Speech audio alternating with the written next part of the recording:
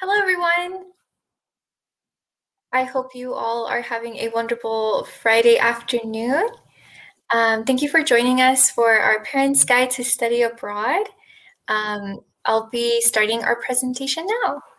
So for today's presentation, I would like to welcome all the parents and families of incoming Anteaters. Thank you for attending our session about parents and family of students who are interested in studying abroad during their undergraduate career. We will be going over a couple various benefits and enriching experiences that your students can have abroad, as well as addressing common questions and concerns you may have. If you have any questions along the way, feel free to put them in the chat. I have one of our peer advisors looking over that, and you can definitely interrupt in between our session to answer that, or also at the end, we will have time. And let's get started. So I'd like to first introduce myself. My name is Maria. I am actually an alumni of UCI. So I studied here from 2014 through 2018, and I had the wonderful opportunity to study abroad twice, once to England and Manchester, and the other to Yokohama, Japan, my junior year. I'm currently the Enrollment and Operations Coordinator here, so I help with application processing, and I also do advising. So it's really been a joy to come back to the office that helped me send me abroad, and now I work for them. So I'll be handing it over to my peer advisors for them to introduce themselves, and let's start with Nicole. Hi, my name is Nicole, and I'm a peer advisor at the Study Abroad Center. I also am currently a fourth year at UCI, and I major in Korean literature and culture and minor in film and media studies. And I'm also a member of the campus-wide Honors Collegium. I was able to study abroad in Seoul, South Korea at Yonsei University for both summer and fall of 2019.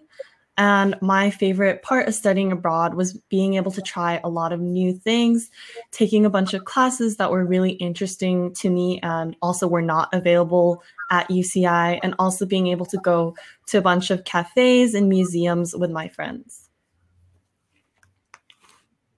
Thank you, Nicole. And now I'm going to introduce our other peer advisor, Dahlia. Hi everyone, my name is Dalia Gomez. I am also a peer advisor at UCI working with Nicole and Andrea, and I am a fourth year international studies major at UCI, and I'm currently completing the honors thesis for the honors program in the international studies major. And I studied abroad 3 times. So I studied abroad in Seoul, South Korea, in Santiago, Chile, and in The Hague, the Netherlands. And my favorite part of studying abroad was actually learning more about the cultures and societies I was studying in, hence my major, and becoming culturally competent. So I'm very happy to be here with everyone today as well. Thank you, Dahlia. So moving forward, Dahlia and Nicole will be sharing a little bit more about their experience as well throughout studying abroad. But for now, let me just talk a little bit more about our mission statement here at the Study Abroad Center. Our mission is to foster a culture at UCI in which study abroad is expected and achievable for all students. Prior to our pandemic times, we actually did have a goal to send roughly about 20% of UCI students by 2020. Fortunately, that wasn't able to happen a lot, but we still do want to create the biggest amount of percentage to send students abroad, just because it is very achievable for them. We here at the center assist students in participating in various different programs, as I will talk about later, with unique academic opportunities, international learning, personal development as well, all while they're still working towards their UCI degree. We definitely aim to ensure that all of our students are able to have this experience, and for sure it definitely affects them in a very positive way, and it changes their world as well. There are many benefits to studying abroad, including academic, career, and personal. Those are the 3 major ones that we've seen with our students. So let me start with academic benefits. So with academic benefits, the students are still able to work towards their UCI degree by taking classes abroad, whether that's being within their major, their minor, or even within their GE category. So that for sure is something that they can still they don't have to stop their studies when they go abroad. They can definitely keep on taking classes. Another benefit is that a lot of students actually go abroad to learn a new language or to practice a language that they already are learning here at UCI. So for example, I was learning Japanese and then I went to Japan to further my language acquisition in that area. Let me bring it over to Nicole and Dahlia, and so they can talk a little bit more about their own academic benefits. Nicole, would you like to start? Sure, yeah, I'll start. So, as I mentioned earlier, I was able to take a lot of classes that weren't really offered at UCI. And not only were they really interesting to me, but they were also really academically enriching because I am a Korean literature major. Korea just had a lot of experts on the topics that I was studying in class. And it was really amazing to have that firsthand experience and get to know my country of study a lot better than just learning it through like a textbook here at UCI. An example of like a class that I was able to take that wasn't offered at UCI that was still really beneficial for me was the chance to take this class specifically for college students in Korea who have never written academic writing. However, they can speak Korean. And here at UCI, Korean language classes mostly were just conversational Korean. So being able to get that class to teach me how to speak in an academic setting not only helped me just enrich my knowledge, but it also helped me prepare for the future if I wanted to do grad school abroad as well. And I'm really grateful for that experience. Sharing, Nicole. Similarly, I also had the opportunity to take many classes in my many exchanges abroad. And one of the best things I felt was that studying abroad was that I was able to learn about the history of U.S. involvement from the host country's perspectives. When I was studying abroad in Korea, I took a course in South Korean relations, and I learned so much about the history of both countries that I had never learned, not even like an AP history or any of my history courses at UCI. And another benefit was that when I was studying abroad in Chile, all of my classes were actually in Spanish. So I was actually able to better my Spanish communication skills as well when I was there. Great. Thank you for sharing, Nicole and Dahlia. Moving forward, I will talk now about career benefits of studying abroad. So while abroad, not only do you have course opportunities on many programs where students can do internships, research, or volunteer as part of their curriculum as well and separately. Students have opportunities to get letters of recommendations from these international connections. So for sure, even within a career field, like once a student finishes and they're moving on from undergrad, this could be a beneficial network system that propels them in the future with having a letter of recommendation, like for example, from someone who studied abroad in England. I could have a professor from England advocate for me even while I'm looking for a job here. Students definitely gain a lot of flexibility and adaptability, and they become very creative in problem solving as well. So with multicultural awareness and also effective communication. So they definitely have a multitude of internship opportunities. There's actually some programs that already include internships within their program. So they're doing coursework as well as they have a certain amount of hours at a company or at for example, Korea has some with some tech fields. It definitely expands their career paths and broaden their networks, as I spoke. For example, when I went abroad, I was very much like, oh, I want to be a teacher who teaches English abroad. Once I came back, I was like, oh, what about doing research? Or now I'm in the student affairs area. So for sure, it definitely led me into different paths than just the narrow one that I was looking into when I first entered college.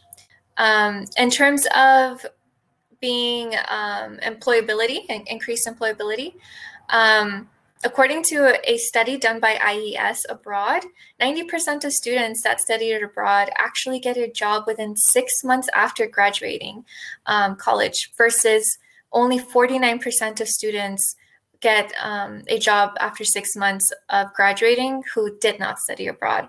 So for sure, within that 6-month span, I can attest to that. I was able to get a job within a month that I graduated. So it definitely increased my employability in that area. Another study did that 73% of employers say that study abroad is valuable to have on a resume because of the hard skills that you will develop from the experiences that you will have abroad. And this one was done by Amerispan. So research and other studies have shown how the study abroad opportunities actually do benefit the students even after, and definitely I can attest to that. We have other peer advisors from prior cohorts as well that have been able to meet that 6-month criteria from that study, and I'm hoping Nicole and Dahlia get to meet that as well. I'll leave it up to them to talk a little bit more about their own career benefits at the moment, and what they got from studying abroad as well. I can go ahead and talk about it first. So, as Maria said, studying abroad really gives you a whole new perspective, especially in regards to your career. I went into studying abroad with a similar mindset that maybe I want to teach English or just become a teacher in general. And studying abroad really solidified my interest in global learning. And that's actually why I had applied to be a peer advisor at the Study Abroad Center. And it really opened new doors for me because I really do love working with students who want to study abroad. And it just really opened a new horizon for me, even though it does sound a bit cliche. I also was able to make a lot of professional connections, not just personal connections. And it really will help me in the future, especially in regards to grad school. Just being involved in campus organizations in my country of study really gave me access to not only professors, but also people who, my colleagues who are also planning to go to grad school at the same time. It gave me access to those resources and a lot of advice and tips that I might not have had without it. So I'm really grateful for that experience. And there were also a lot of opportunities for me to actually do job interviews in Korea, like pretend job interviews, not actual job interviews. And I really, really enjoyed having that opportunity because as someone who might be interested in working abroad in the future, it's really hard to find test interviews in the States that are in a different language. So that was a really great resource that they did have for me while I was abroad. And I wish I did take advantage of it a little bit more, but I am really glad that I was able to have that experience.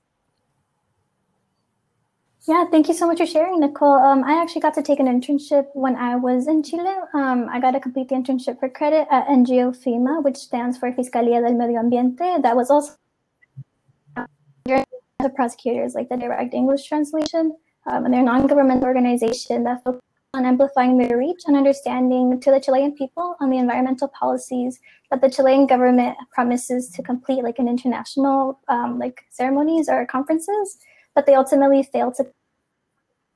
And so I was very eager to do that, like hands-on policy work as well. And over the course of 4 months, I completed over 140 hours with them as project intern. So there I learned to better my communication skills as well as my problem-solving skills. I also learned to become flexible and adaptable with my schedule and with the many projects I got to be a part of. And these skills are very important for one's career, especially when working with others. And I've had so many opportunities to use all the skills I learned while a peer advisor, while working as a peer advisor at the Study Abroad Center. So I'm very happy I got to not just learn them, but also that I'm able to perfect them and grow them more as I continue to work. Yeah, and thank you both, Nicole and Dahlia, for putting those skills that you learned abroad into your own positions here as peer advisors with our office. We can definitely see that as well. Thank you. So moving forward, I'll be talking about personal benefits. So we have covered a couple academic and career, but there's also personal benefits of studying abroad. In terms of being more self-confident, being culturally aware, and growth and development. So definitely the students not only grow within their academia or, like we mentioned as well, career with having these internships and interview experiences, but as a personal skill, they are more confident. Like with those interviews that Nicole mentioned, they're a lot more confident to speak about their study abroad experience as well, or the skills that they already have, presentations or any of that sort. Culturally, they're also become more aware since they've become so ingrained into that culture. For example, when I went abroad to Japan, I did participate in living with a Japanese family. So that definitely gave me a whole different perspective from even another student who was not doing homestay. So that opened my eyes to like, wow, this is like, the culture in terms of like food, what they're eating day to day, how they go about living their day, and as well as just having that growth and just developing yourself as a person as you grow as a young adult. I'll also go ahead and leave it off to Nicole and Dahlia once again for them to talk a little bit more about their own personal benefits of studying abroad. Yeah, I can start us off again. I honestly think I received so many personal benefits from studying abroad. So these are just a few of the most important to me. During my time abroad, I was able to make a lot of new connections as well as get to meet old friends and spend time with them as well. I did have some friends who moved to Korea or moved to China, and it was really great being able to see them after not having seen them for a long time. But also just being in a new country abroad with a lot of other exchange students helped me make a bunch of new connections. And I usually am a very introverted, homebody person. So the experience really pushed me to go out of my comfort zone and become a lot more confident with myself in the social aspect. So I'm really appreciative of that, because without that, I don't think I would be able to give this presentation today. And I also don't think that my social life here at UCI would have been as good as if I didn't study abroad. I also became more independent in general and a lot more confident in my overall communication skills. As I mentioned, I had to speak Korean in Korea because I actually am not fluent in Korean. I just took classes for a few years. So I was only conversationally fluent and didn't really know anything about like serious topics. So it was really scary going abroad to a country where, everyone isn't fluent in English and you might have some language barriers or translation issues. I actually did struggle quite a bit when I was abroad because I am someone who has a lot of health issues naturally. So I did have some times where I needed to go to the doctor and I needed to get some checkups. I initially thought it'd be really scary. However, being put in that situation really helped me grow as a person. And now I can actually do all my health business, schedule appointments here in the USA by myself instead of asking my parents to do it. And as an additional benefit, I was also able to learn all the vocabulary I needed in Korean to talk about like the health issues I was having and to get the proper care that I needed. We do have quite a bit of questions in the chat about like difficulties that we have had or challenges while studying abroad, but I'm sure we'll touch upon that later in the Q&A. Thank you, Nicole. Go ahead and talk about my personal benefits as well. And similarly to Nicole, I don't think I would have grown as much or as quickly had I not been abroad. The first picture I'm at Machu Picchu, I never would have dreamed I would have climbed, like I would have hiked to Machu Picchu. So I became really independent and my confidence grew. And also like Nicole, I also made so many international friendships. In every exchange I went on, we regularly keep in touch with doing Zoom calls, like for birthdays. And it's always nice to see everyone like on a screen if we can't see each other in person. But I think my favorite benefit that I grew, which I grew, was that I am now culturally competent. So I may not know the language of the country I'm visiting, but by watching and mimicking the mannerisms, I am able to understand, communicate, and effectively interact with people across different cultures. And I think my experience in South Korea was like the best example of that. I know very few Korean words. I knew 5 words when I first went there. I knew yes, no, hello, thank you, and 화장실, which is bathroom. So I don't think I would have survived had I not watched observed the people as much as I did. But I'm really glad that I did that because now I can go to any country, and I've been to multiple countries since then. And I don't know the language, but just by mimicking how they react or how they behave, I'm able to effectively communicate what I need and what I want when I'm abroad. So I don't think these are just benefits that I really just got just by traveling by myself or with friends as well abroad. Thank you. Thank you for sharing that.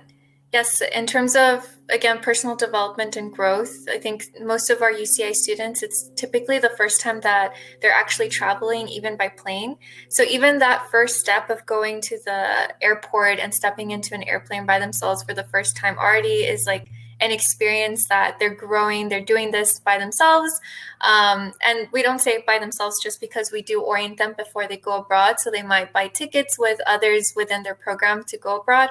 But just, just putting into perspective as well, it was my first time ever even being on a plane. So it was very definitely scary to do, but I remember having the mentality of like, I don't want to be shy, or I don't want to like shy away from this experience just because I'm a little bit scared of like flying across, our country for 11 hours. So for sure, even that, those tiny little steps that our students make definitely makes them grow into the bigger people that they are after they come back. In terms of program options, we do have a lot of program options for the students to choose from. We have UCAP programs. So this is where majority of our students go through. This is a program provider that provides programs for all the UC system. So some of our students might be in a cohort of students going abroad to Korea, for example, as Nicole did and Dahlia did. But there's other students from let's say UCLA or UC San Diego that are also within their little cohort, and they go abroad and they have that experience together. And there is also independent programs. So UCAP has over 150 programs that students can choose from basically all the continents except obviously Antarctica. But independent programs, if they didn't find, let's say, for example, a very unique opportunity that UCAP is not offering at the moment, and another program is like AIFS or CIE or any of these other independent programs providers, they can go through that as well. We are also currently working on other options for the students, such as bilateral exchange and faculty-led. So UCI currently is working on that, on how to even have even shorter term programs such as faculty-led, which could be between 2 weeks to a whole month of the students going abroad and taking a shorter class with a professor from UCI, but they have this whole experience while going in a class abroad to a particular country. And there's also actually other UC programs. So for example, UC Davis, UCLA, and I believe UC Berkeley also has summer option programs where students can look through their programs that are typically, these are faculty-led or bilateral exchange, but our UCI students are able to even participate in those as well. So definitely know that there is a lot of options. And one thing that we definitely recommend is for as soon as your student comes into UCI, is definitely set up a virtual advising appointment during this virtual environment, or once we go back on campus, they can definitely do just like a walk-in, and we go over the options and kind of help them look for what best fits them and their needs and goals, whether it's they want to go abroad for a specific internship opportunity, or they want to take classes within their major that they know they can't take here. So definitely we are here and available to help the student look for those options. In terms of cost, a lot of students actually come in asking, is it affordable? So UCI is known to be a low-income student school. So there's a lot of students who receive financial aid through our institution. And many of them have the worries of well, study abroad sounds great, but will I be able to, financially afford it? And the answer is yes. It can actually even be cheaper than UCI. So many students who receive financial aid, their whole package throughout the academic year actually goes with them. So that means that all the tuition and all the aid that they would have gotten to cover the cost here at UCI can cover the cost abroad. And as we mentioned as well, it could even be cheaper for those students who don't receive financial aid. For example, here we have the example that at UCI, a on-campus year is roughly about 34,252. But if they choose to go abroad for a whole year in Korea, it actually is 28,750. And if you also see in terms of weeks, they actually get 10 extra weeks of instruction for a lower cost as well. And looking at a different option, if the student wants to do the fall quarter here at UCI, but also goes to Korea for the spring semester. So in Korea, their spring is from January to roughly about May or June. So they would be out for winter and spring of here. It's actually even cheaper as well in comparison to the whole year here at UCI. And it's about 25,700. So for sure, it's very workable. Again, there's even scholarship opportunities that can go abroad with you. But let me first hand it over to Nicole and Dahlia if they want to share a little bit more about how they supported themselves financially abroad. Yeah, so I can go first. When I went abroad, I personally thought I was going to get myself fully funded, and that just wasn't the case for me in my personal situation. However, I did ultimately spend less on my time abroad than I do spend here at UCI. And that was because I did apply to every scholarship that we list on our study abroad website, which is a really great resource for anyone who is interested. And I also did some research on my country and made sure that I was able to save in ways, in additional ways, other than financial aid or scholarships, just in case I didn't get those.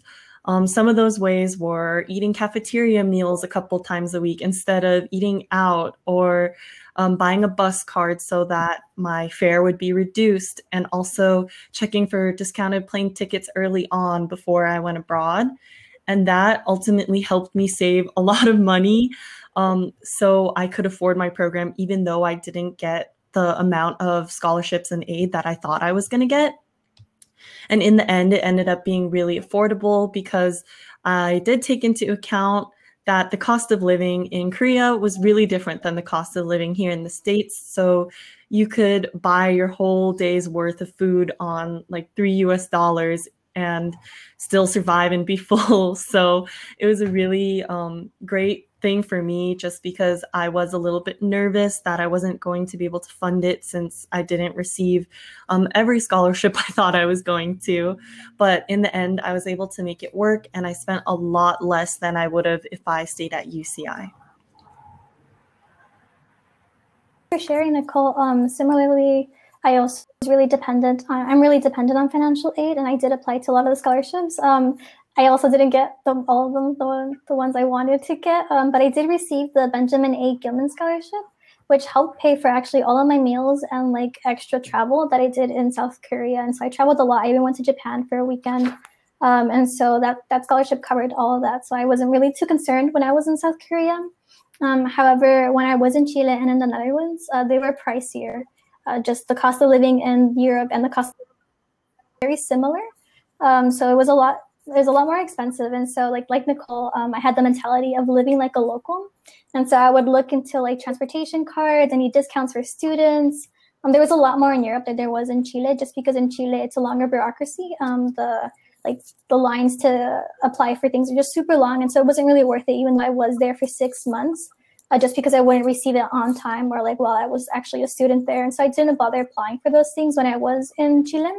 And in the Netherlands, I did, and I got a lot of discounts. And in both countries, I actually cooked my own meals. Me and my friends, I became really close with my like apartment mates and my roommates. And so we would like dine together, and like we'd all like make like potluck dinners. And so that was really nice. But when I was in Korea too, I was eating out like all my meals. They was a lot cheaper than actually just cooking in South Korea.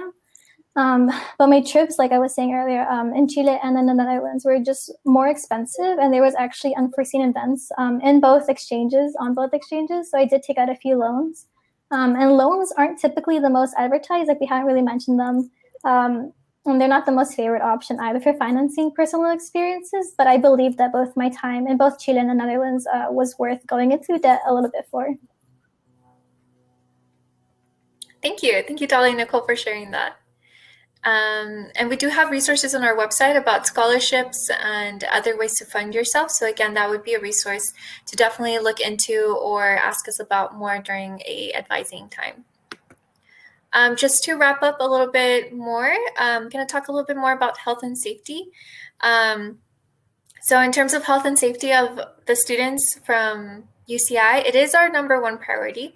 So we do have supported staff on site, and so like on site at the host institutions, as well as other program staff as well. So for example, UCAP, there would be UCAP staff at certain host countries, so that if the student has questions or needs a special contact, there are people there to help support them throughout any challenge or struggle that they might have to go through.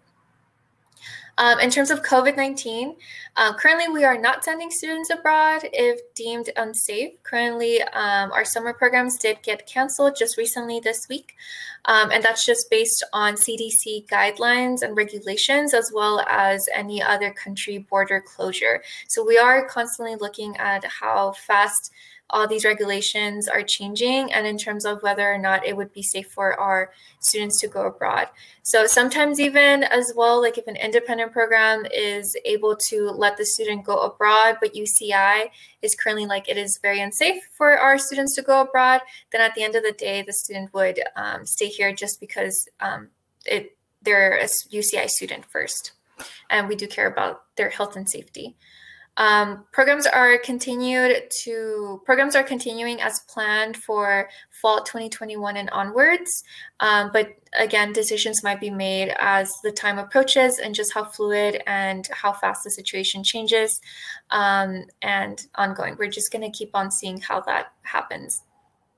Definitely, that is why we also advertise it studying abroad as it is very important to plan ahead. So as students who are coming in as freshmen, definitely plan ahead into looking into studying abroad for either their sophomore, junior, or senior year, just because we don't know what could happen, and we still want you to have this wonderful opportunity. And we also have pre-departure preparations. So that means that even after a student gets accepted to go to a study abroad program, we also still have orientations where we help the student navigate through that world of what they're going to go into, such as like finances, like we mentioned, or anything else related to health and safety while they are abroad, and what emergency contacts, if anything were to happen abroad, and any just type of support that we can provide as much as possible while the student is abroad. In terms of resources, we do have our Study Abroad website, which I listed here. Feel free to definitely go visit it afterwards. And we also would like to show you our other resources, which are our YouTube channel and our Instagram, and even signing up for our newsletter. So we have a weekly newsletter where we showcase our weekly events or scholarship opportunities or anything else that might be happening for the week within our center. We do have virtual advising, so you can also sign up for virtual advising through there or through our website. And in terms of our YouTube, we do have playlists on how to apply to study abroad, anything between application process, looking for courses, or even looking for a program that best fits you, along with even returnee stories as well. And for UCI, for Instagram, we also have kind of like a little newsletter in the sense where we advertise our sessions that are happening, or also other returnee stories via pictures. So I did want to leave some time for if we might have any questions. So I'm going to, that's why I kind of wrapped it up a little bit quicker. But I would like to go back and see if there's any questions at the moment that we may be able to answer. Yeah, we have quite a few questions in our Q&A. And the first one that was asked a while ago was, did you all encounter any challenges when studying abroad? So I guess I'll start, but I did mention that I had some health issues when I was studying abroad, and that was really scary for me. However, as Maria mentioned, there are a lot of helpful UCAP staff on those programs specifically. that can help you with your every need if you really need them to. So I was able to contact them, and they were able to give me some translations, give me resources, and some staff even offered to go with me to the hospital if I needed, if I was scared. And I was really grateful for that because I don't even like going to the hospital by myself in the States. So in Korea, it was really scary as well. And another really big challenge for me when studying abroad was I was really, really scared that I would miss out on everything here at UCI and I would grow distant from all my friends, from my family, because the time zone difference is pretty big, that I wouldn't be able to talk to people. And when I come back, it would just be really difficult and I would feel alienated from all my campus organizations and the people I already had bonds with here at UCI. However, when I was really worrying about that, I don't think I took into account that technology is really amazing. So technology ultimately helped me keep in touch with all the people here at UCI, all the organizations I was involved with. And it was still really easy to give people a phone call or a video call or chat and message when I needed a friend to talk to because I was feeling homesick, or I even was able to apply to be on the board of a club while I was abroad. And that was when everything was still in person. So having like online interviews and online meetings was a really foreign concept. But now with the introduction of all this technology and Zoom, it's really easy for you to stay in touch with everything at UCI. So it's really not that big of a concern, even though I personally made it a really big deal before I went abroad.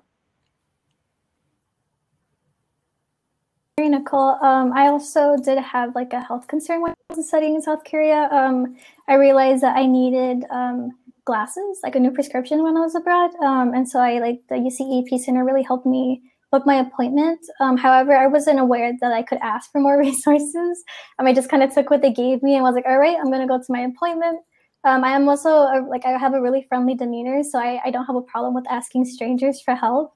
But luckily, there were a lot of signs in English. I didn't have to ask as much for help. But the nurses at Yonsei, University Hospital, right next to the hospital right next to Yonsei, the university, there was a lot of English-speaking personnel that helped me find my way. And if I didn't have the correct information, they were really helpful either way, helping me navigate through the hospital. One of the nurses actually took me for a 5-minute walk to find where I needed to be. And even there, by the time I was getting the help I needed, I had already learned some Korean. And so I was more or less able to communicate with doctors who were helping me. And when I was studying abroad in Chile, there was actually a social crisis halfway through my time there. And so my whole life got disrupted, the whole schedule, my routine, everything changed. But the UCEAP Center, again, they were so helpful. I had an appointment with the director of UCEAP there.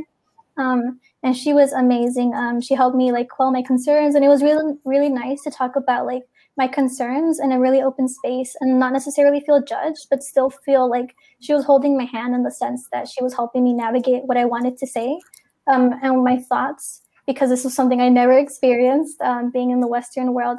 It's not really something that we have to concern ourselves too much about, but abroad it's something very common that I wasn't aware. And so it was also a great learning opportunity for myself. Thank you for sharing that. I think we might have room for maybe 1 to 2 more questions.